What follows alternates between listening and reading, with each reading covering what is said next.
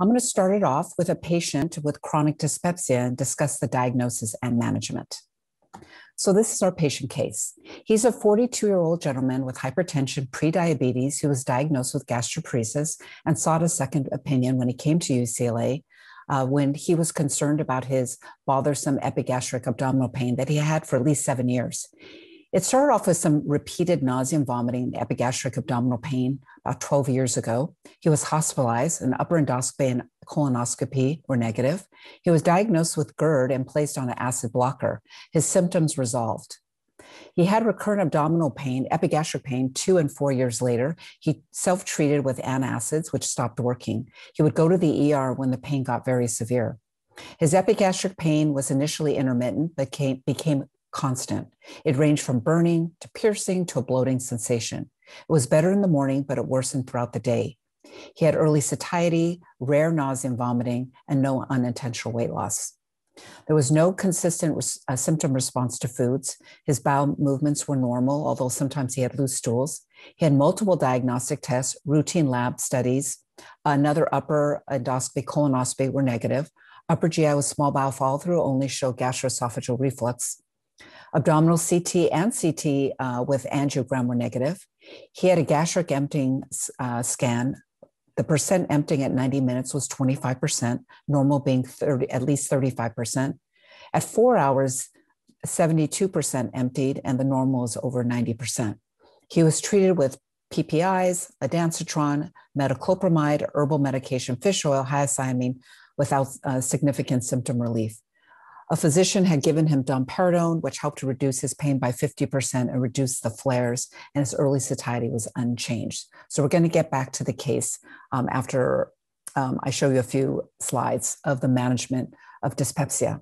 This is the diagnostic algorithm for functional dyspepsia symptoms. You always start with symptoms because that's what the patient presents to the clinic with. And this includes recurrent postprandial fullness, early satiety, epigastric pain, or epigastric burning. Of course, we do a history and physical, and we ask about alarm features, unintentional weight loss, vomiting with blood, family history of GI cancers. If they don't have these alarm features, we call it uninvestigated dyspepsia, and you consider empirical therapy like a PPI. If the symptoms resolve, that's great, but if they don't, you would do an upper endoscopy. If the patient, when you saw them, had alarm features, then you would do an upper endoscopy anyways with biopsies. You're looking for an abnormality. If you find only H. pylori, you eradicate it, the symptoms resolve, then it's termed H. pylori associated dyspepsia. If you eradicate it, but their symptoms do not resolve, or if you've never found H. pylori, then the patient, if they meet the criteria of functional dyspepsia, you can give them that diagnosis. Once you give them the diagnosis, you subtype it into postprandial distress syndrome when they present with postprandial symptoms without pain being a predominant symptom, or epigastric pain syndrome, where pain is the predominant symptom. It doesn't have to be postprandial, or they can have an overlap.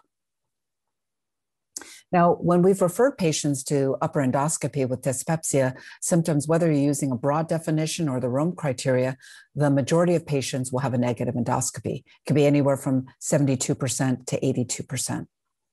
These are the Rome 4 diagnostic criteria for functional dyspepsia.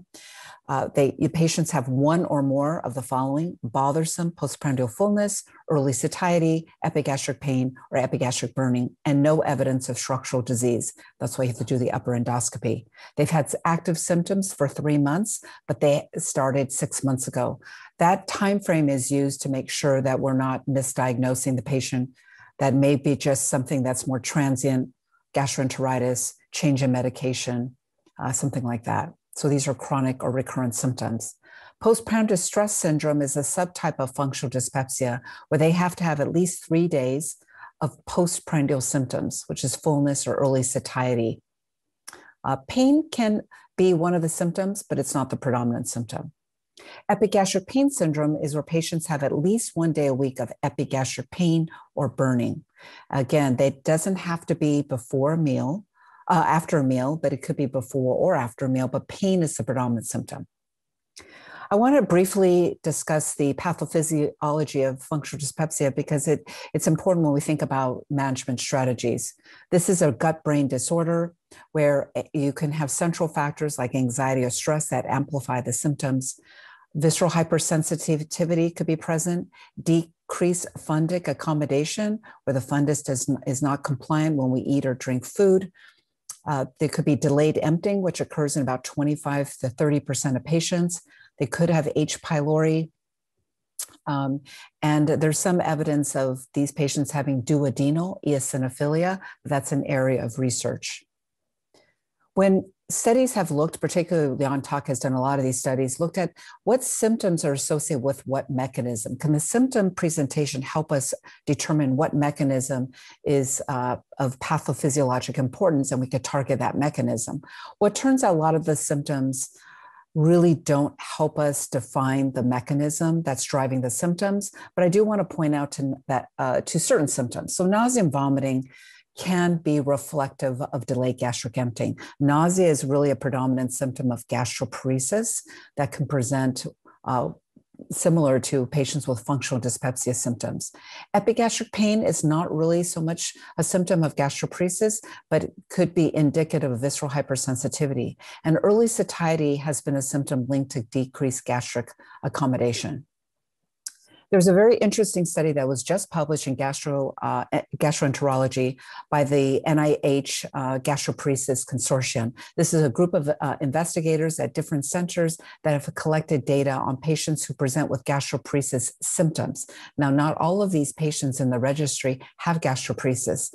Some of them actually have normal gastric emptying, about 25%, but they meet the symptom-based criteria for functional dyspepsia. Now, they followed these patients for 48 weeks. And what was interesting is they found that the gastric emptying scan could change over time. It's really labile. Someone who has a delayed gastric emptying at one time point may not have it later on. So they found that when at baseline, if you look at these gastroparesis patients, 189 of them, 58% still met criteria for gastroparesis that you can see down here, but 42% no longer met that criteria. They met the criteria for functional dyspepsia. Where the functional dyspepsia group, the majority of them still had functional dyspepsia at 48 weeks, but 37% met the criteria for gastroparesis with delayed gastric emptying. And what they found that the clinical features and the pathologic features were really not different. You couldn't between functional dyspepsia and gastroparesis. So they were much more similar than different. And their 48-week outcome was very similar. 85% of the gastroparesis patients met the symptom criteria for functional dyspepsia. So this is basically showing that these disorders that we've always had separated really are very similar. When we think about the treatment, we can think about treatments for epigastric pain and postprandial distress syndrome. Let me go through the epigastric pain syndrome, where you really want to test and treat for H. pylori. You would think about using PPIs. And of course, in all of these, you want to have a positive diagnosis, reassurance, diet, lifestyle advice, some over-the-counter remedies, and establishing a successful therapeutic patient-provider relationship. There's been a lot of studies looking at H. pylori eradication and resolution of dyspepsia. And in general, these studies favor that you should eradicate H. pylori in patients with dyspepsia. So if you do suspect H. pylori, you biopsy or you do other tests to show they have H. pylori, they get better. You call them H. pylori associated dyspepsia. If their symptoms don't get better with eradication, then they're termed functional dyspepsia. There's been studies looking at PPI use in these functional dyspepsia subgroups. And basically, PPIs work better in patients with reflux symptoms and epigastric pain, rather than the postprandial distress or dysmotility subtype. When they've looked at studies of prokinetics, H2 blockers, PPIs in general, they show that they can reduce symptoms. The prokinetic studies mainly were including patients with symptoms of delayed gastric emptying. The H2 blocker studies were mainly patients with epigastric pain, and PPI studies included patients with GERD. So they really use some overlap patient population. There was a pretty definitive multicenter trial done at Mayo Clinic and other centers, and this was an NIH trial where they recruited patients with functional dyspepsia, and they looked, they randomized them to placebo, amitriptyline at 50 milligrams, and SSRI, escitalopram, and found that only tricyclics, the amitriptyline, was effective at reducing symptoms compared to placebo, and SSRI was not efficacious. When they looked at the different subtypes of functional dyspepsia, they found that the tricyclic agent was effective in the ulcer-like subtype, which is really the epigastric pain syndrome subtype, but not in individuals with the postprandial distress dysmotility subtype in patients with delayed gastric emptying.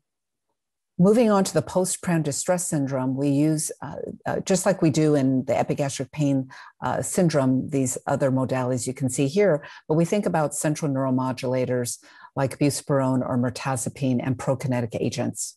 Buspirone is a weak anti-anxiety agent. It's a 5-HT1 agonist, and it's been shown in a smaller study that in patients with meal-related dyspepsia, so more of the postprandial distress syndrome, that patients had reduced symptoms with the buspirone in the buspirone group versus placebo, which you see in red versus the run-in.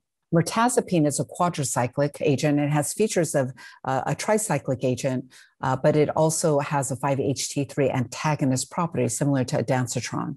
And in this pilot study in patients with functional dyspepsia with also weight loss, they found that mirtazapine was associated with a reduction in dyspepsia symptoms, and it could help the patient also gain weight. The dose was 15 milligrams a day for 8 weeks. I want to bring up another study that I thought was important. So prucalopride is a 5-HT4 prokinetic agent that is FDA approved for chronic idiopathic constipation. But we know in studies that a lot of patients with gastroparesis also have constipation. And because it was a prokinetic agent, this study by Jan Tak's group wanted to determine if the 5-HT4 agonist prucalopride improved gastroparesis symptoms. And they found that they did. This was a crossover study, and they found that prucalopride reduced symptoms, upper gut symptoms, using a questionnaire that is validated in gastroparesis patients, that it reduced symptoms in these gastroparesis patients versus placebo, including when they did a crossover.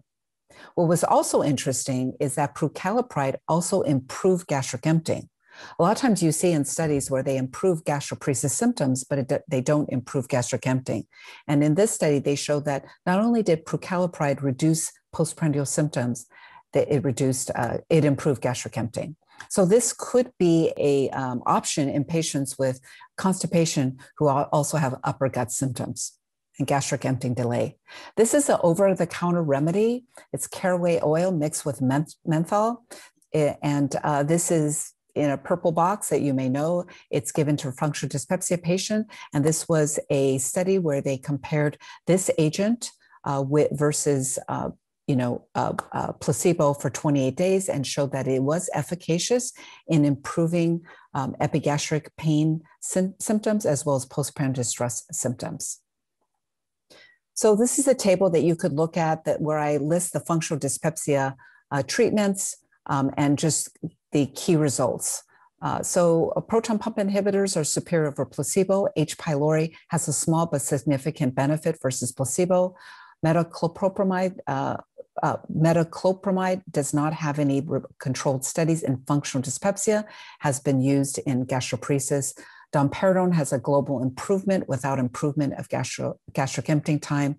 Low-dose tricyclic agent has been shown to have benefit over placebo, but not SSRIs. Buspirone can improve symptoms and increase fundic accommodation. Herbal therapy, there's some limited data I just showed you that can be, and there's also with iberogast that I didn't go over, that has shown to be have benefits in functional dyspepsia. Psychological treatment has also shown to be beneficial in patients with functional dyspepsia. And 5-HT4 agonists could be an option in patients with delayed gastric emptying. So back to the patient case. When I saw him, I diagnosed him with functional dyspepsia, epigastric pain syndrome. He had mild gastric emptying delay. The key with this patient is treating his symptoms. So he had pain. He had mild gastric emptying delay. And we know that pain is not really linked to gastric emptying delay. So you have to really treat the symptom and not so much the gastric emptying delay, which was tried previously, which was unsuccessful. I put him on a low-dose tricyclic, disipramine. I didn't want one that had a lot of anticholinergic effect. I didn't want to slow gastric emptying. I increased it eventually to 50 milligrams. He had partial relief of abdominal pain. tried to increase the dose further, but he developed side effects of increased urinary frequency and no improved pain relief. He continued domperidone. He felt like it was helping his symptoms. Then I switched him from a tricyclic to a pure SNRI, duloxetine. He did much better. He's been on duloxetine for a while. He only has a few days per year of epigastric pain, much better than his constant pain. He noticed that stress can exacerbate his symptoms, and he'll get epigastric pain, but now he eats well. He tolerates his meals, a full meal. He doesn't have early satiety, and denies any bowel habits, disturbances, and no nausea and vomiting. So the teaching points on this case: increasing evidence of functional dyspepsia and gastroparesis exist along a spectrum and very similar. About 80% of EGDs are negative in patients who present with dyspepsia. You want to treat the bothersome symptom. Abdominal pain is usually not due to delayed gastric emptying. Prokinetics and antiemetics are not effective for pain, but they can be helpful for reducing other symptoms, and neuromodulators should be considered when you're trying to treat predominant pain. So I hope this was helpful, and now we're going to move to our panel discussion. Thank you so much for your attention.